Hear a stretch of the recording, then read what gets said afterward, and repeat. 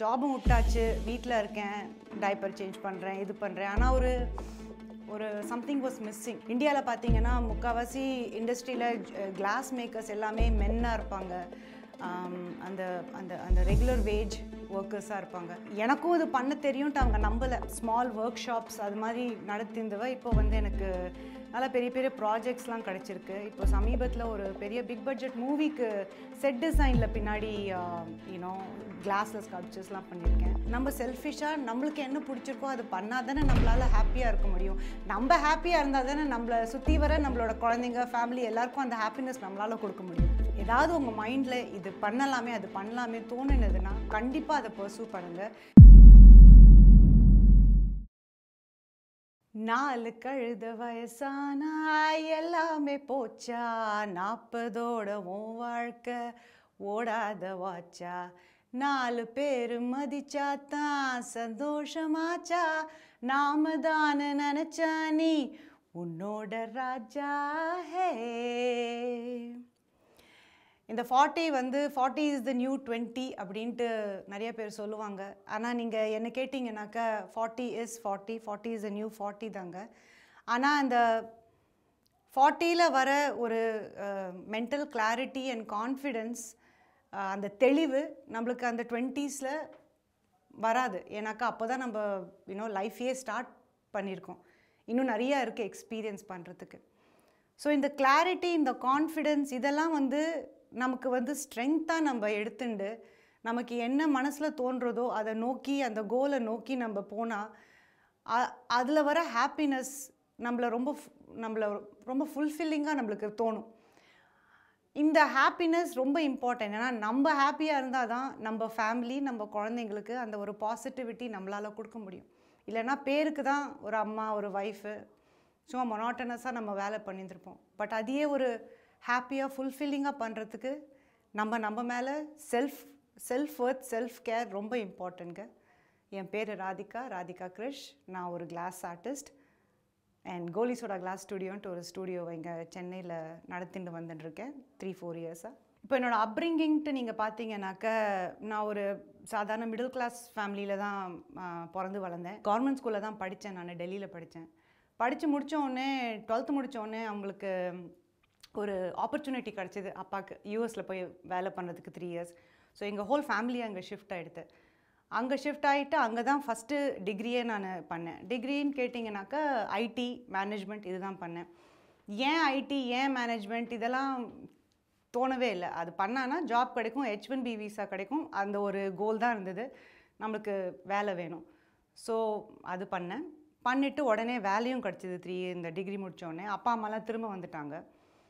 இப்போ வேலை பண்ணிகிட்டே இருக்கிறச்சே நான் வந்து என்னோடய ஹஸ்பண்ட் ஸ்ரீனி, அப்போ பேக் தென் ஐ மெட் ஹிம். 2 பேருக்கும் பிடிச்சி போச்சு. ஒரு 2-3 இயர்ஸ்க்கு அப்புறம் கல்யாணம் பண்ணிக்கலான்ட்டு நாங்கள் பேசியிருந்தோம். ஸோ கல்யாணம் பண்ணிவிட்டு இங்கே இந்த இடத்த விட்டுட்டு wherever he was அங்கே ஷிஃப்ட் ஆயாச்சு. அங்கேயும் வந்து எங்கள் ஜாப் இன்னொரு ஜாப் அங்கே பார்த்துருந்தேன். டேட்டா அனாலிசிஸ் அதெல்லாம் பண்ணியிருந்தேன். அங்கே கார்ப்பரேட் ஜாப் தான். இப்படியே பேண்டிருக்கச்சே நெக்ஸ்ட்டு நேச்சுரலாக ப்ரோக்ரெஷன் பார்த்தீங்கன்னாக்கா we decided will have a kid, ஒரு குழந்தை பெற்றுக்கலான்ட்டு. ஃபஸ்ட் பார்ன் வந்தோடனே வந்து ஆட்டோமேட்டிக்காக வந்து ஜாபை குவிட் பண்ணிவிட்டு வீட்டில் நான் ஹோம் மேக்கராக இருக்கேன், நான் குழந்தையோடு இருக்கேன்ட்டு. இதெல்லாம் நான் ஏன் உங்களுக்கு சொல்கிறேன்னாக்கா, என்னை ஒருத்தரும் கட்டாயம் படுத்தலை. என்னை வந்து ஒருத்தரும் நீ இதுதான் பண்ணணும், நீங்கள் மூவ் பண்ணணும், நீ quit பண்ணுன்ட்டு. Actually Srini is a very supportive husband. எனக்கு சொல்ல போகிறேன்னா இதெல்லாம் என்னோட ஓன் கண்டிஷனிங், நம்மளோட ஓன் அந்த மிடில் கிளாஸ் கண்டிஷனிங்ட்டு சொல்லலாம். ஏன்னா நம்மளுக்கு வந்து க்ரோயிங் அப் ஒரு ரோல் மாடல்ஸ்லாம் பார்க்கவே இல்லை. நம்ம அம்மா, நம்ம பாட்டி, சுற்றி வர எல்லா விமனா இந்த மாதிரி தான் வந்து என்ன தான் அவங்க எஜுகேட்டடாக இருந்தால் படித்தா கூட கல்யாணம் ஆனோடனே ஜாப் விட்டுடுவாங்க. இல்லைனாக்க ஜாப் பண்ணிகிட்டே இருந்தால் கூட குழந்தை பெற்றானா ஆட்டோமேட்டிக்கலாக அந்த மதர் தான் அது ஒரு சாக்ரிஃபைஸ், அவங்களோட லைஃப்பை சாக்ரிஃபைஸ் பண்ணிவிட்டு அவங்களுக்கு ஏதாவது கரியர் இருந்தாலும் அதையும் சாக்ரிஃபைஸ் பண்ணி வீட்டில் ஆட்டோமேட்டிக்காக அவங்க மேலே அந்த பாரம் வந்துடும். ஸோ இது வந்து தப்புன்னு சொல்லலை. ஐம் ஜஸ்ட் சேயிங் தட் இதுதான் நான் பண்ணினேன், ரொம்ப யோசிக்காமல் இதுதான், ஏன்னா இதுதான் நான் பார்த்துருக்கேன். ஸோ இதுதான் நம்மளோட இப்படி தான் போகணுன்ட்டு என் மைண்ட் செட் இருந்தது அப்போது. ஸோ வீட்டில் குழந்தைய பார்த்துக்கிறது இது மாதிரி பண்ணிகிட்டே இருக்கச்சு ரொம்ப சீக்கிரம் ஒரு ரியலைசேஷன் ஆச்சு. ஜாபும் விட்டாச்சு, வீட்டில் இருக்கேன், டைப்பர் சேஞ்ச் பண்ணுறேன், இது பண்ணுறேன். ஆனால் ஒரு ஒரு சம்திங் வாஸ் மிஸ்ஸிங். ஒரு ரொம்ப ஹாப்பியாக ஒரு ஹாப்பினஸ் கிடைக்கலையே எனக்கு. இப்படியே பண்ணியிருந்துருக்க முடியாது. ஐம் ஷூர் என்னோடய லைஃப்பில் இதுக்கும் மீறி ஏதாவது இருக்குது. பட் என்ன இருக்குதுன்னு தெரியல. வீட்லேயே பசங்களோட ப்ரோக்ராம் அதே பார்த்துட்டு, அதாவது மற்றவா ஃப்ரெண்ட்ஸோட பேசினாலும் குழந்தை பற்றியே தான். உன்னோட குழந்தைக்கு என்ன சாப்பாடு, இது அது it was all related to baby talk. ஹஸ்பண்டோட பேசினேன், ஏதாவது பண்ணணும், நான் என்ன பண்ணலாம் அப்படின்ட்டு.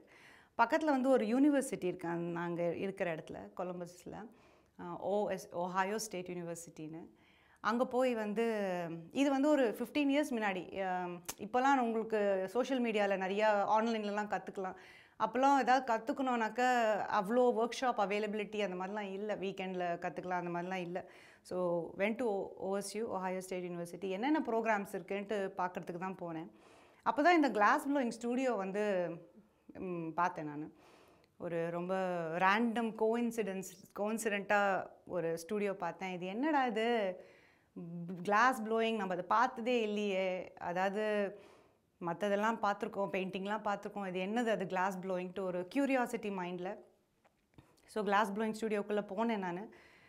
போய் ஒரு 5 நிமிஷம் தான் போய் பார்த்துட்டு என்ன ஏதுன்னு பார்த்துட்டு வரலான்னு தான் பிளான் பண்ணேன். ஆனால் 2 hours அங்கேயே நின்று அது அப்படியே அந்த எனர்ஜியை நான் அப்படியே ஒரு மாதிரி அப்சார்ப் பண்ணி அதோட வைபே டிஃப்ரெண்ட்டாக இருந்தது. என்னன்னாக்கா நீங்கள் பெயிண்டிங் ஸ்டுடியோஸ் அதெல்லாம் பார்த்தீங்கன்னாக்கா பெயிண்ட் பண்ணியிருந்திருப்பாங்க. இப்போ நீங்கள் உங்கள் கேன்வஸ் இதில் எப்படின்னாக்கா ஒருத்தர் ஹாட்டாக இருக்கிற கிளாஸை எடுக்கிறாங்க, ஒருத்தர் ப்ளோ பண்ணுறாங்க, ஒருத்தர் அசிஸ்ட் பண்ணுறாங்க, அங்கேயே இந்த பாட்டு மாட்டுக்கும் வந்துருக்கு, ஹைஃபை கொடுக்குறாங்க. ஒரு மாதிரி ஒரு டீம் ஒர்க் மாதிரி இருந்தது. ஒரு எனர்ஜியே வேறு லெவலில் இருந்தது. நான் இந்த மாதிரி பார்த்ததே இல்லை, எக்ஸ்பீரியன்ஸே பண்ணினது இல்லை. ஒரு மாதிரி த்ரில்லிங்காக இருந்தது, பயமாகவும் இருந்தது. கண்டிப்பாக இது கற்றுக்கணுன்ட்டு ஒரு ஆசை இருந்தது எனக்கு.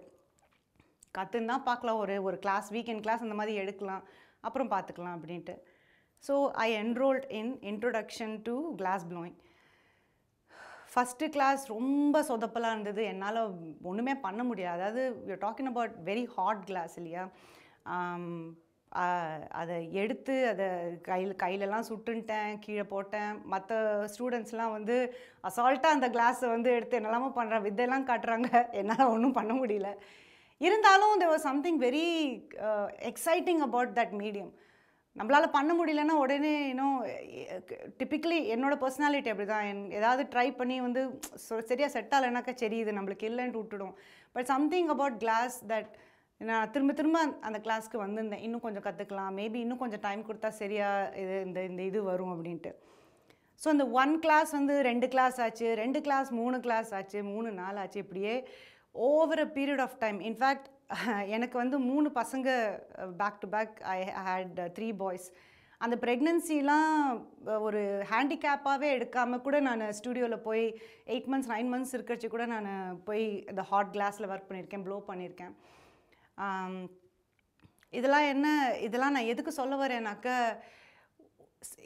நம்ம எப்போ அது இது மேலே ஒரு பேஷன் நம்மளுக்கு இந்த பேஷனேட்டாக இருக்கோமோ, இதுதான் அப்படின்ட்டு தெரிஞ்சுடுத்தோ, அதை நோ மேட்டர் அது என்ன இருந்தாலும் உங்களுக்கு ப்ரெக்னன்சியோ அது ஒன்றுமே உங்களுக்கு லிமிட்டேஷனாகவே இருக்காது. நீங்கள் என்ன இருந்தாலும் அதை நீங்கள் இன்னும் கற்றுக்கணுன்ட்டு அந்த ஒரு வெறித்தனத்தில் தான் பண்ணுவீங்க. another thing I wanted to add in this is, இதில் நான் கார்த்தால ஃபுல்லாக நான் வீட்டில் தான், நான் ஹோம் மேக்கராக தான் இருந்தேன் பசங்களோட. ராத்திரி தான் போவேன். சாயங்காலம் கிளாஸ் எடுப்பேன். நான் போவேன் ஸ்டூடியோவில் 2 மணி வரைக்கும் வேலை பண்ணிவிட்டு அடுத்த நாளைக்கு கார்த்தால திரும்ப வீட்டுக்கு இதே மாதிரி போயிருந்தது. ஒரு மாதிரி ஃபாஸ்ட் ட்ராக்கில் என்னோடய லைஃப். எப்படி இப்போ யோசிச்சானா எப்படி அதை ஹவு டிட் ஐ டூ இட்னு எனக்கே ஒரு மாதிரி. ஹவு டிட் போத் ஸ்ரீனி அண்ணா, ஏன்னா அவங்க சப்போர்ட் இல்லாமல் கண்டிப்பாக என்னால் அது பண்ணியிருக்க முடியாது. So over a period of time தான் இந்த கிளாஸை பற்றி நான் இன்னும் ரொம்ப டீப்பாக அண்டர்ஸ்டாண்ட் பண்ண ஆரம்பித்தேன்.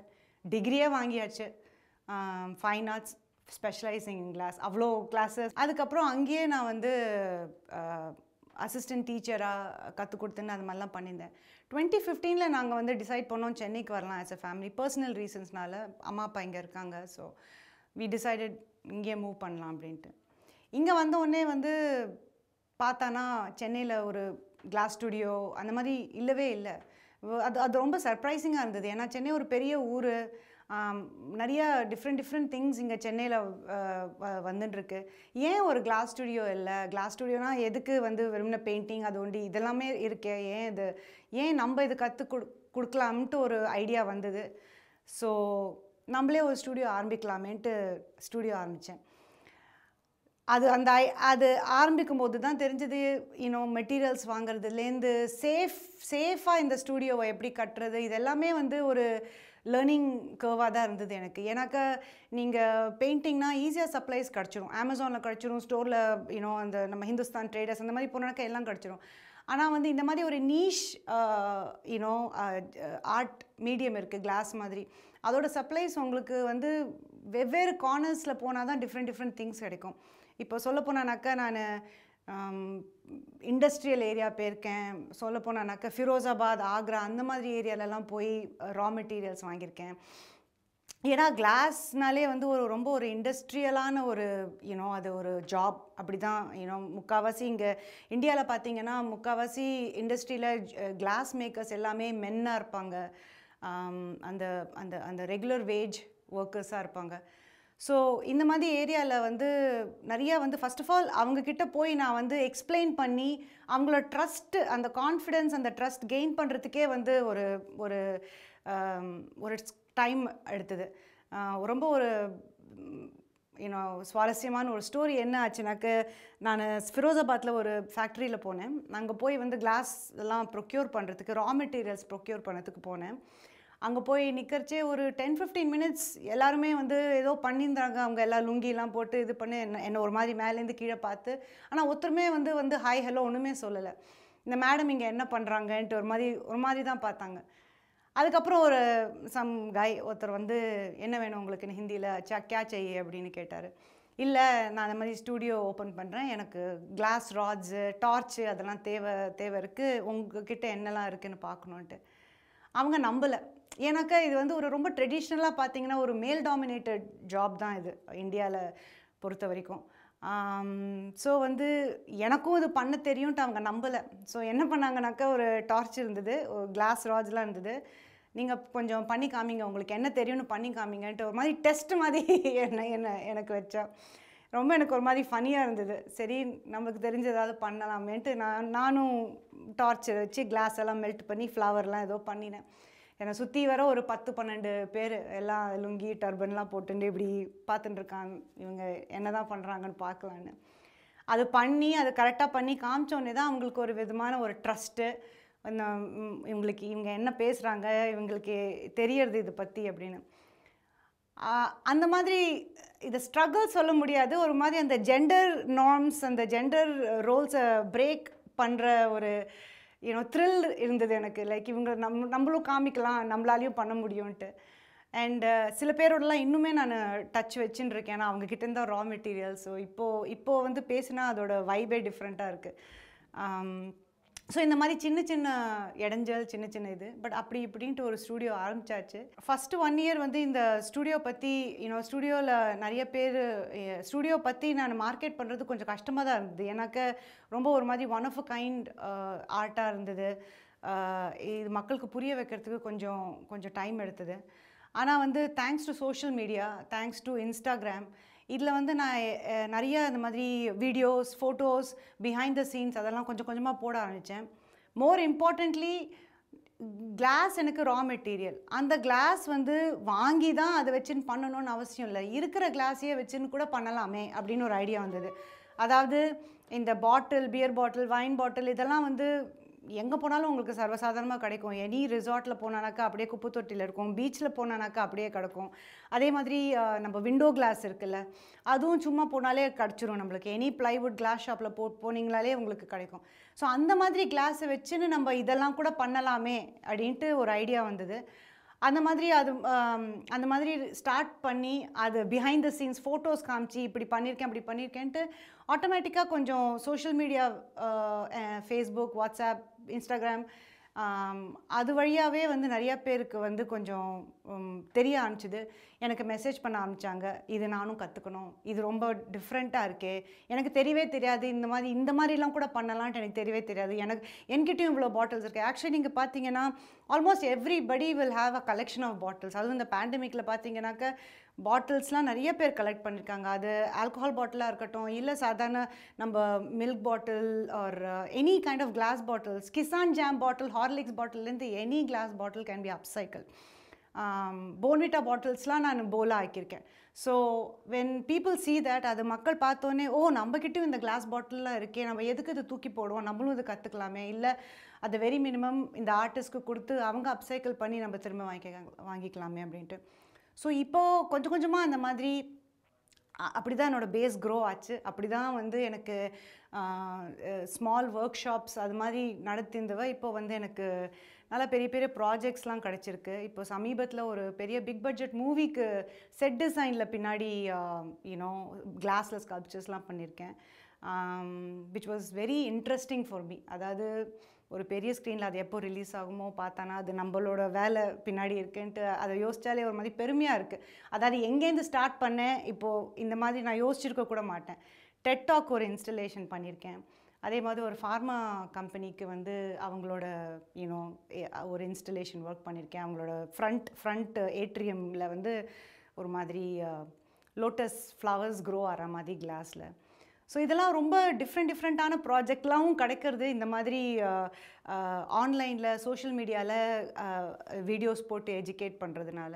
கடைசியில் நான் என்ன சொல்ல வரேனாக்கா, நான் ஒரு especially to women out there I want to say this.